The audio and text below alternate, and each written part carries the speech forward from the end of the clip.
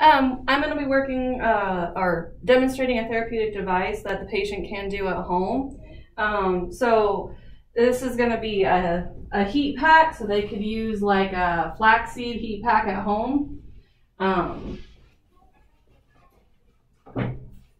And